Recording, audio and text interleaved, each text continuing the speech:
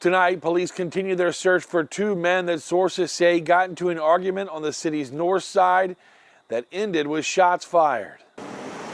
The roundabout in the 2900 block of 2nd Avenue in Highland Park stirs traffic confusion Tuesday morning as drivers detour around a maze of crime tape. Sources tell me an argument breaks out between two men. Shots are fired and a bullet hits an innocent bystander walking near this circle. Definitely wasn't expecting to roll up on this, especially in Highland Park. Richmond police have the area roped off for a little over an hour while they investigate. Some working in the area say they heard the shouting and then the pop of gunshots. Pastor Valerie Coley was passing through to see a client. In broad daylight, this is not normal. And so that's one of the things that really perplexes me.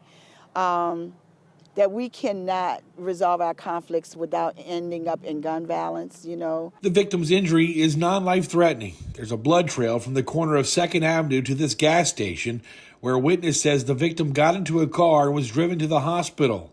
Coley, a volunteer for the city's Trauma Healing Response Network, says it's obvious more work needs to be done. We work really hard at the Trauma Healing Response Network. I know we do. I just called one of my partners. And so we work very hard, especially in the areas that we're assigned to.